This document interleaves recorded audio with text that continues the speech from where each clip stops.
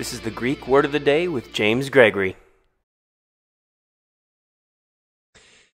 Welcome to the Greek word of the day. Today we have porεύομαι. Porεύομαι. It means I go, I proceed.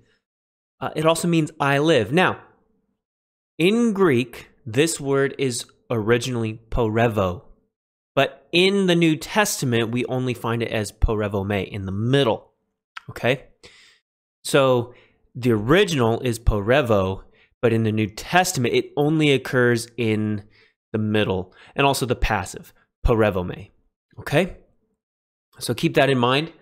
Now, per BDAG, it can mean to move over an area, generally with a point of departure or destination specified. Go, proceed, travel, something like that.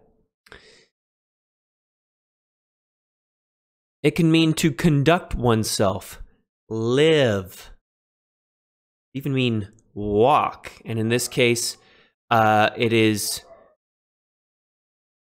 My dogs are barking. It's distracting. It can mean live or walk, and in that case, it is figurative, right? This is the figurative use of go, to go about one's day. That's to live, okay? And last, it could mean go to one's death. So it's a euphemism for dying. Okay? And so in that sense, you might actually want to translate it as die. Okay? To die. So that's it. I go, I proceed, I live. It could mean to die. It could mean to live, to walk. It could mean to go, travel, proceed. And that's today's Greek word of the day. Now, hit subscribe. Do it now. I'm just kidding. If you don't want to, you don't have to. But if you want to, go for it. And then hit the bell. You'll get some like brackets around the bell to show